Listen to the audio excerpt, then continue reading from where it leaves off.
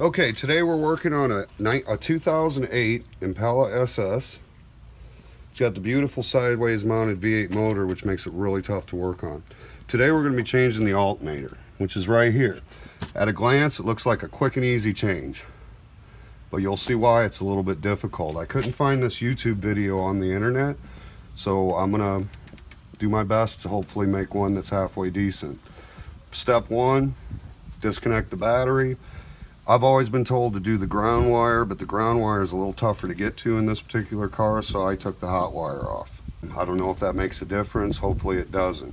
Just to give me some extra room, I took this structure bar off and disconnected the fuse panel so I can move it out of the way so I can get a better look at what's down in there. The difficult part about this is the serpentine belt, which is incredibly long, incredibly intricate. Okay, so the next thing, and this is the crazy part, is that I have to take the passenger side front tire off. So, I'll be back. Okay, now we got the tire off, and there's this plastic piece here. It has 3 of these small little plastic things that hold it in. Basically, you unscrew it a little bit until you can get it with your fingers, pull it out, and then this piece will pop out. You don't necessarily need to replace these, but you don't want to lose them. At that point in time, you can wiggle this plastic piece. Now, it still has one attached back there, but the amount of effort to take it out isn't really needed for what we're about to do. This right here, that is the belt tensioner. Crazy way to get to it. Now, I will include a link to the YouTube video that showed me this, because he does a better job of explaining it than I do. There is a tool you can get from your GM dealership that costs $100 that nobody keeps in stock. Being that we don't have $100 and 3 to 4 weeks to wait for it, we're going to take your average pry bar. You want to get it all the way up in there until you get it on the top of this spring, which is really tough to show. Once you get it on the top of the spring, then use the body. See how I'm pulling it down? And that's going to loosen up the tension of the belt. Now let's go back up to the top. Okay, so once I undid the tension, I unhooked it from this wheel right here, which that's just a idler wheel thing that it goes around. And I'm going to kind of leave it intact, so when I take the old alternator off and put the new one on, I'm going to try to avoid anything happening to the serpentine belt that I have to redo anything. So next step, disconnect the alternator. Okay, if you look very closely, this is one of the incredible things about these. Okay, there's this blue section right here. We have to slide the blue section down, and then we'll be able to take this off. So I got this little bitty screwdriver, and I just pried it in there. Now see how it slid down? Now I can just squeeze it and unplug it. Pretty cool, huh? Okay, the next thing, now the blue piece is still in there. The next thing is this wire on the back, and then the 4 bolts that hold it in place. The 4 bolts that hold it in place are a 15 millimeter. Okay. This one right here is a 13 millimeter, which, you know, this is just one of those situations that I'll just use a wrench. Okay, now with any of these wiring harnesses, especially when you're dealing with a car like mine that's got a whole bunch of miles on it, you don't want to move the wiring harnesses any more than you absolutely have to. Okay. Okay, so we got that piece off. Pull these 2 over out of the way. Like I said, being careful not to move them any more than you absolutely have to. Okay. So the 2 in the back are really tough to get to. So I'm going to have to use a ratchet on those. The 2 in the front, they're easier to get to. So I'll break these. Just like with anything, you want to break all 4 bolts loose first. Now in the back, it looks like I'm going to need a small extension. Okay, I've been at this a while. You know, I have 2 short extensions, and then I also have a deep dish. When you're dealing with something like this, any combination might be exactly what you need just to relieve some of the stress. You want to avoid the deep dish socket as much as possible, but sometimes they do come in handy. In this particular case, this teeny tiny little extension here seems to be the way to go. But as you can see, that's almost the same as the deep dish socket. So either way would work.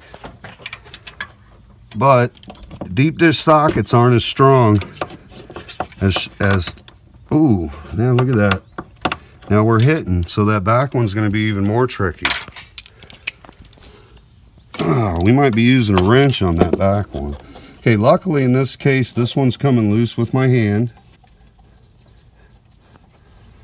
Okay, which I'm happy about, because a lot of times when you can't really get to them, you have to rely on the strength of your hands to get them out. You know, resting's a bad thing sometimes, because when you rest, you'll forget where things came from. But when you rest your muscles a little bit, it makes it easier to not slip and have an accident happen. Because accidents are not cool.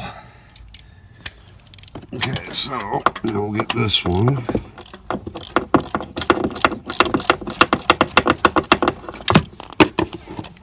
See, with this one, there's barely enough room for me to get my hand on it, but it is loosened up enough.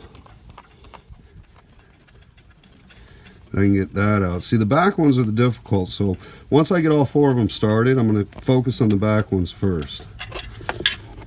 Okay.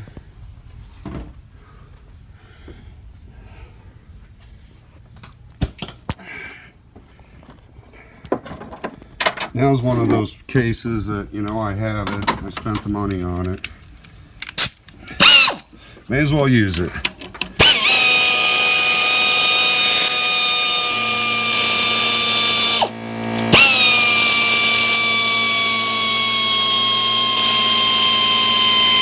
Okay, you notice I left these front two bolts in. The reason I did that was plain and simple. I wanted to compare them and make sure they were exactly the same. Because a lot of times your front bolts and your back bolts may not match. And you don't want to accidentally mix them up. And then when you put it back on, you have catastrophic failure. On the flip side, I learned watching American Restoration. You know, these new phones can take lots of pictures. Take pictures before you start, look at them as you're putting it back together, and that's a way you don't have to remember. Okay, so it's coming loose. Okay, so I want to make this as simple as possible, so I'm going to get the new alternator. Okay, so I got my new alternator here. I went with the CarQuest version. A lot of that had to do with price. I don't have any recommendation on what kind of parts you put on your cars. That's totally up to you. This particular case, I priced them. The price was right, and CarQuest is a pretty reputable parts store that's been around for a while. So right off the bat, you want to inspect it, make sure it appears to be the same as the one that you're about to swap out. And so far, so good. They look to be identical. And now is the part that requires some finesse, because like I said, we want to avoid having to deal with the serpentine belt. As you see, I'm gently holding the serpentine belt, praying that nothing happens there. I'm going to pull the old alternator out, push the new alternator in place, get my belt right back where it was. Okay, so as of right now, the only thing that the belt is not attached to is this pulley right here. Okay, so at this point in time, as I said before, we want to start all four bolts before we really tighten any of them. And if you can't hand tighten it, you're probably doing something wrong. Because as you saw, that one in the back here, I took all the way out after I broke it loose, because there wasn't enough room between the firewall and the bolt for the ratchet. So my only other option was a wrench, which I've learned from good mechanics over the years that I've associated with. Don't underestimate what you can do with a wrench under the hood of a car. You'd be amazed at what you can do with a wrench. You know, ratchets and sockets, they all come in handy. Air tools are beautiful. But when it gets right down to it, you know, as you saw me with the wire on the back of the alternator, sometimes a wrench is just the way to go. Okay, so I'm getting the ones on the back hand tight, ones on the front hand tight.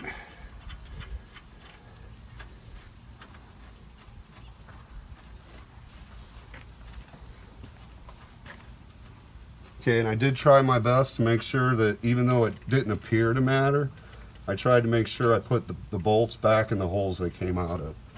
All 4 of them appeared to be the same, which I'm pretty sure they are on the same deal. A lot of times your eyes can play tricks on you. One might be just a little bit longer, a little bit shorter.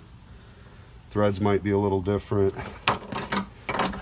You know, your best bet is just to keep them where they were.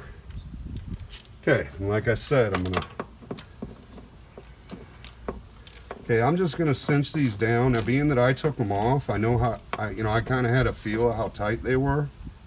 Okay, everything's got a torque specification, don't get me wrong, but you don't want to bear down on it too hard. That's why I said a lot of it is I use how much effort did it take me to take it off, and I try to exert that same amount of effort to put it back on. I've had torque specifications do me wrong before. So the other thing is really nothing is like so tight that you're grunting. I mean, there are certain things, but stuff like this, you just want it as tight as it was when you took it off. Okay, alternators always come with a new nut, so that's something you definitely want to use, the one that it comes with. I'm gonna hook this one back up. Washer first, and the nut.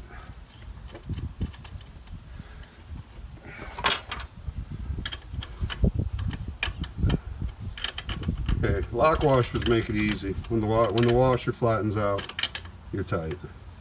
Okay, but if you notice, I got my finger holding the wire still, so that the wire doesn't creep up on me. Okay.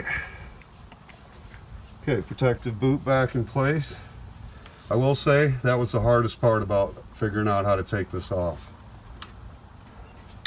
The one YouTube video that I found, they actually broke this clip in the process of taking it off. Don't get me wrong, it can still go back on, but it's not 100% right. Okay, so we got our alternator tight. All we got left now is the serpentine belt reinstallation. Okay, which takes us back. So at this point in time, I'm going to pause it while I clean up some of these tools, because I don't want to lose any or drop any down into the engine compartment. So we'll be right back. Now we're back to the tensioner, which I can tell you this has to be the toughest tensioner I've ever dealt with. Okay, so I'm 6 foot tall. I got one hand down here, and now I'm coming up to the top with the other hand. I'm going to loosen it up. Oh, and it popped off. Okay, so we'll redo that one.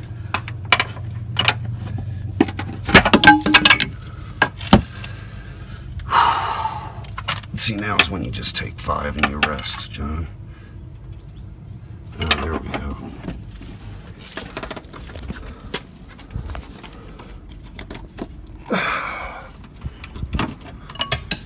Okay, so I'm looking at it and it appears that everything's right.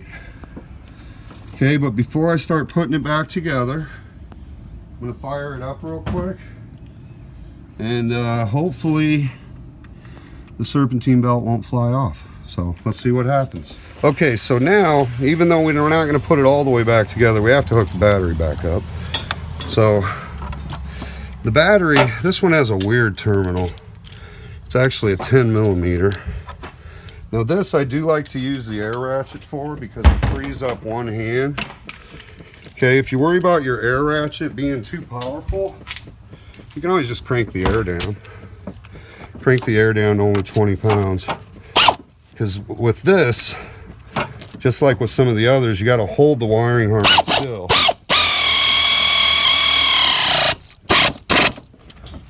And with your battery terminals, you want them to be tight. Okay, so appears we're good. Okay, so next thing, I'm going to put this back in place. Not going to screw it down, just put it back in place to make sure the belt doesn't hit.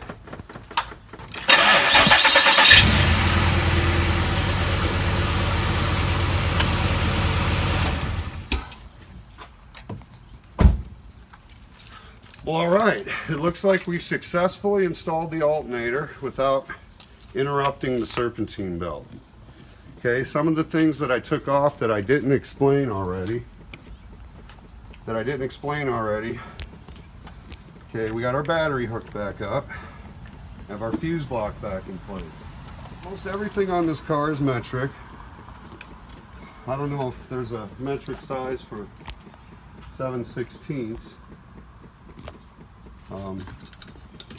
But if there is, I couldn't find it.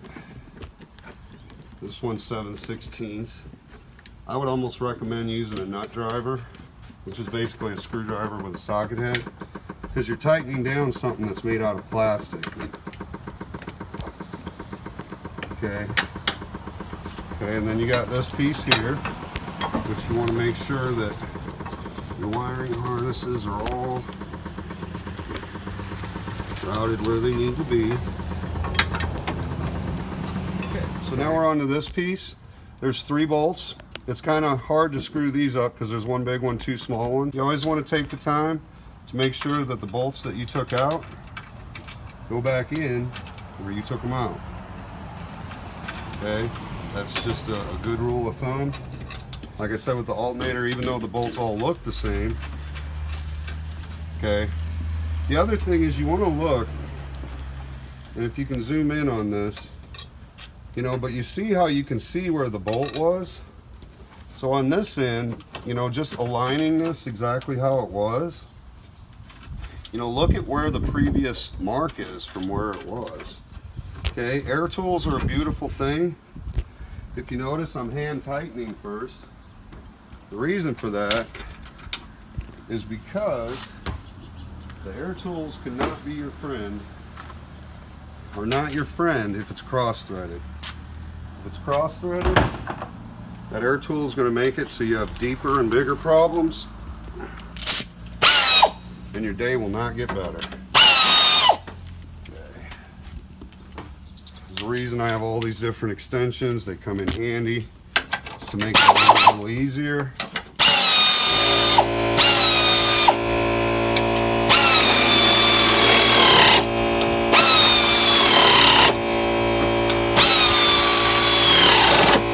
Pause it. Okay, just like I said, if you're cross-threading, air tools are not your friend.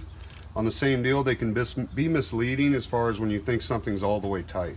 Like I said, the best rule of thumb is to go by with how hard it was to take off. You know, I mean, if you had to yank and put a pipe on it just to get the thing off, well, then you might want to look at using a torque bar to put it on. You know, auto parts stores have torque specifications they can give you. If you buy one of those Hayes books on the car, you can actually, it has every torque specification you can imagine.